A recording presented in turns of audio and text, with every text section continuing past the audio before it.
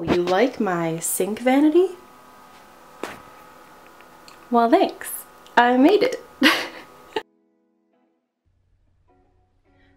So if you missed my last video, I highly encourage you to go back and watch that one. It was my small bathroom makeover. And in that makeover, I replaced my sink vanity with one I had created from a thrifted cabinet. And I promised to go into detail in my next video on exactly how I did that. So this cabinet was one that I bought on Facebook Marketplace for only $60.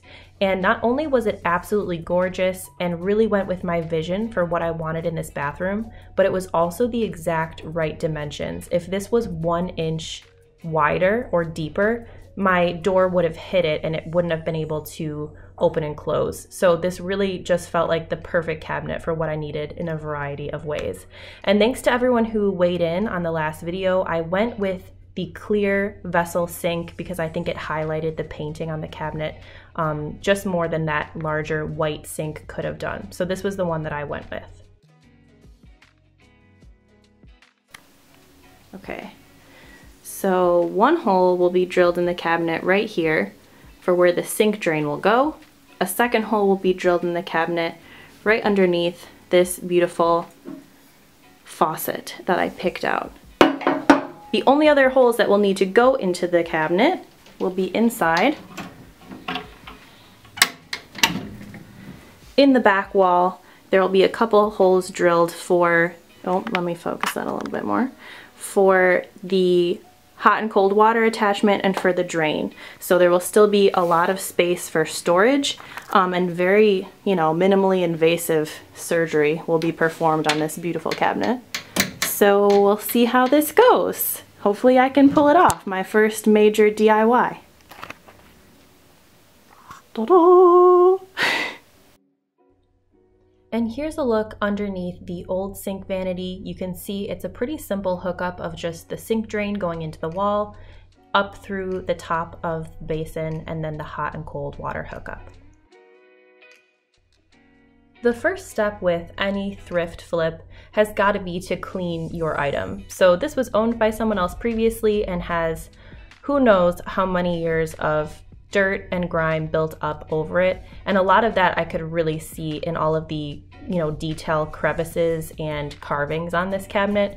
You can see the immediate difference it makes just to wipe this down with some furniture polish, and I gave it a very thorough cleaning. I went into all of these little nooks, crannies, and grooves with Q-tips to make sure that I could just get it as glistening as possible, and it was tedious, but it was pretty rewarding to see how nice the cabinet looked after it was thoroughly wiped down.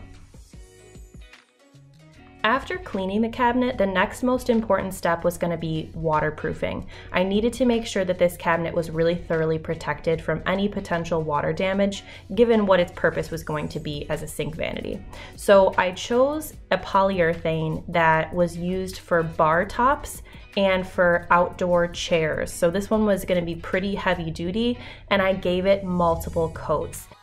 I decided to do one coat early on and then more coats after I had drilled the holes in this cabinet. So this was just my initial first coat of the polyurethane, letting it dry thoroughly before doing any more work on the cabinet.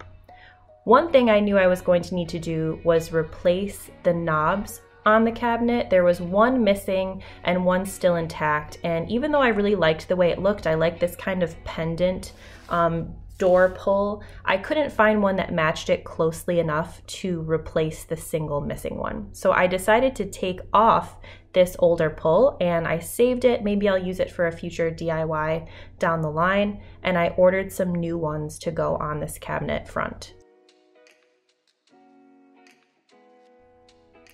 To try and be cohesive with the beautiful Japanese print style paintings, I went with this ginkgo leaf pull in gold, which I think looks really, really nice with the cabinet and gives it just a little bit of a modern feel. In order to make the vanity look truly custom and intentional in this bathroom, I wanted it to fit as closely to the wall as possible. So using a multi-tool, we took away a little bit more of the baseboard and tried to make it fit around the contouring of the bottom of the cabinet. And I filled in any gaps after installing it with some caulk, and it looks pretty seamless and nice. So using this multi-tool was just a nice extra step to get it to fit closer to the wall. Next, I took some large sheets of sketch pad paper and taped them to the wall where the cabinet was going to go. I then just took a pair of scissors and cut around those pipes to figure out exactly where I was going to drill the holes in the back of the cabinet. One thing to keep in mind is I need to flip the sketch pad paper to be, the mirror image side on the cabinet. Otherwise, the holes would have ended up too far to the right. So that's just one thing to keep in mind if you're using this sort of stencil method.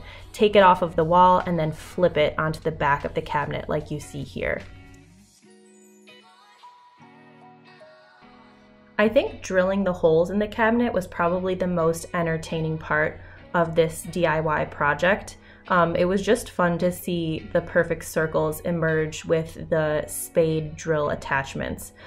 So you can see one being drilled in the back of the cabinet there, and then there was a shelf within the cabinet that I needed to drill another hole through.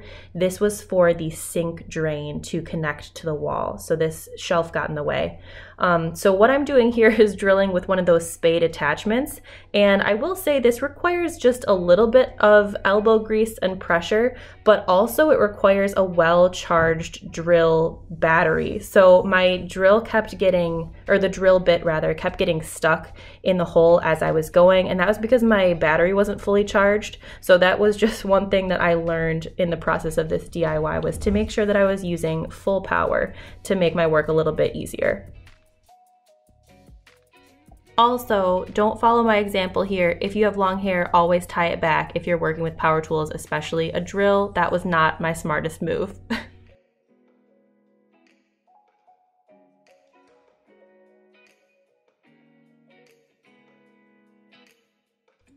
The moment of truth, moving this cabinet into the space and hoping that it fit around the pipes, was a little bit nerve-wracking, but it fit absolutely perfectly. We had to just be really careful as we were going so as not to jostle the pipes any more than necessary, but the holes fit really snug and perfect around those pipes, and we just gently slid it back, taking our time and checking on the inside to make sure that we weren't stressing the pipes at any point.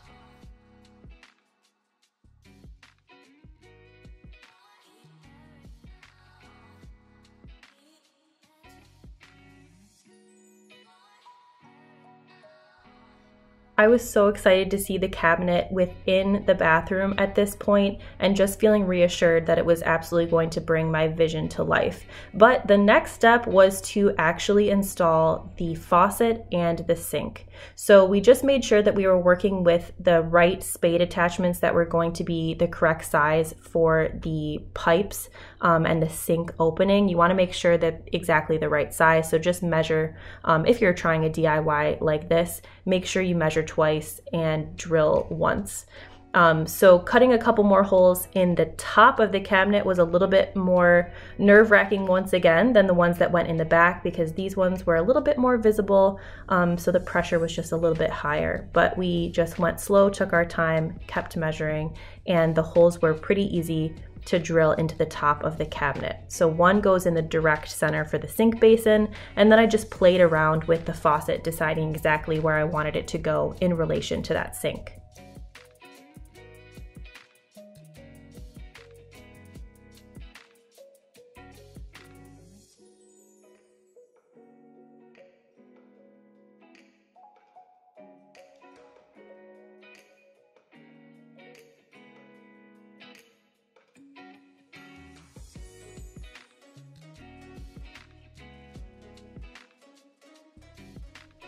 Now my dad and I installed the piping together. We hooked it up to both the sink and the faucet, and neither of us had ever attempted anything like this before, but it was really straightforward and simple. Just connecting the hot water pipe to the hot water hookup and the cold water pipe to the cold water hookup, and then the sink drain to the drain pipe.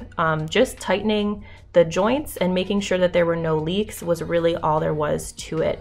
And then I angled the faucet so that it created a sort of whirlpool effect around the drain to minimize any splashing, which you can sometimes get with a vessel sink like this.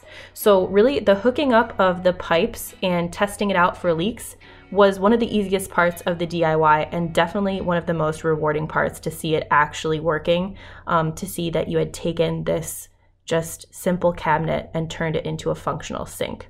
So before I could call the project finished, I wanted to do one last coat of polyurethane now that I had drilled some holes and exposed some openings. And I wanted to sand the surface down with a really fine grit sandpaper first and wipe away any dust and debris with a tack cloth, which I just got from the hardware store. This would ensure that my final coat of polyurethane adhered really well to a clean and freshly sanded surface. So I did one last coat of this polyurethane, and so far it's been holding up beautifully. The water just beads up on the surface and runs right off if there are any spills. And inside of the cabinet there have been no leaks so far, so fingers crossed that that stays true.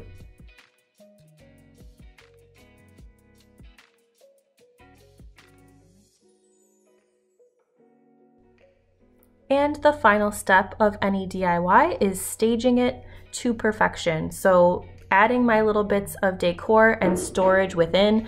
It was so nice to actually have storage in this bathroom. I know I said that a lot in my last video, but going from a sink vanity that had very little space within it to one that had more space than I even knew what to do with was a treat. And it was really awesome to see how well this cabinet turned into a sink. Using it every day is such a privilege. I honestly really enjoy it. It's just cool to see hard work pay off and a vision come to life. So if you ever want to try to turn a cabinet into a sink vanity, I can tell you that if I can do it, someone who had no plumbing experience and honestly very little DIY experience, if I could find success with a project like this, then you definitely can.